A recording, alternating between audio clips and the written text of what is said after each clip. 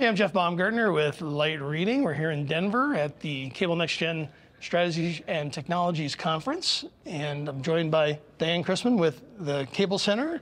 Good to have a chance to talk to you here. Happy to be here, and I appreciate the time with you. Sure thing. So, big announcement from the Cable Center, the Syndeo Institute, and a new operating brand. I think I've got that right. So, talk a little bit about the what that is, and let's get our bearings there. I am super excited about this news. It's terrific for us. It represents years of work. I think the Syndeo Institute at the Cable Center is a perfect operating brand for the next evolution of the Cable Center.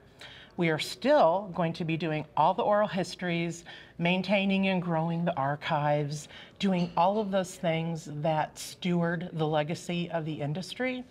But when we think about Syndeo Institute, it's really a bridge between the entrepreneurial mission to the innovative future. And basically, the Syndeo Institute is a hub. It's a hub that includes our Intrapreneurship Academy. It's a thought leadership collective. It's content. It's new events. It's an extension of the work we're doing at the Cable Center. So it all goes underneath the Syndeo Institute, all those elements. Sort of. Okay. The Cable Center is still going to be the Cable Center. And Right. think of that as the place where we're going to do all the things that we do under the Syndeo Institute operating brand. Cable Hall of Fame, still the Cable Hall of Fame. It's an extension and a bridge between the past and the future, basically. Right. Well, I think it's kind of interesting because what we're finding in this industry, that the word cable is starting to alter a little bit. It's like some organizations have taken it out, or it's taken different billing, but the Cable Center itself will maintain the name, but this new operating brand. But for the new operating brand, strategically, maybe you can expand a little bit, elaborate on the reasoning behind that. Absolutely. We've been talking about this, like I said, for a few years now, and we actually talked about, are we going to change our name? And we didn't want to. We didn't want to totally walk away from the Cable Center, because a lot of what we do on the mission side with the legacy and all that is still very, very important. But we wanted something that represents what's next, a new day at the Cable Center. And so all of those kind of educational, entrepreneurial, academy courses, that's all going to reside under the Syndeo Institute. And with that, you're going to see more thought leadership from us, more content around entrepreneurship and innovation, and basically just a blowout of it. We're creating a modern hub for connectivity. And speaking of connectivity, Syndeo is the Greek word for connection. Okay, perfect. So it works. It makes sense. Okay. And how does this tie in? Because you also had this has been years in the making, but Vision 2025? Ooh, I'm glad you asked. Well, because this ties in, correct? It does. Or does it? It does. You tell me. Oh, no. This is a part of Vision 2025, which was our business plan that we established about 3 or 4 years ago. Yep. We brought a bunch of the smartest minds in the industry together to help us envision what this would look like. So not only did it include the build out of the Intrapreneurship Academy, but what do we want to do with thought leadership? What do we want to do to keep all the ideas around innovation and entrepreneurship fresh? So I like to think of it as bigger and better and more.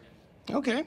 Well, speaking of other things that are names that are sticking around, the Cable Hall of Fame, that's no change to that. Talk about what's happening in 2023, right? You have a new class. We do. It's coming up. So what can you tell us about the event coming up? Yeah. Oh my gosh, it's like 6 weeks away. We're going to be at the Ziegfeld Ballroom in New York. Okay. It's on April 27th. Okay. Everybody needs to be there. Super important. And the class is terrific. Tom Adams, Italia Camiso, Julie Lawless, Doug Holloway, Curb Your Enthusiasm, and Wanya Lucas.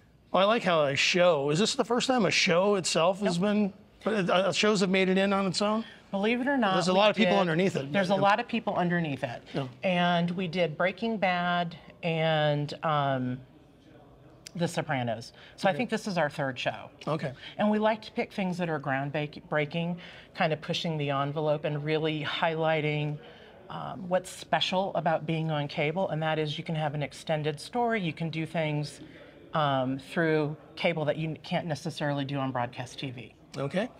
Well, I love that show and look forward to hearing more about the history of it and how Larry David and the crew put it together for HBO. And the last thing I want to ask you about are other priorities for you and the Cable Center for 2023. We talked about the Syndeo Institute. We're talking about the Cable Hall of Fame. I mean, those are two big things. What else can you say about like what's on the front burner?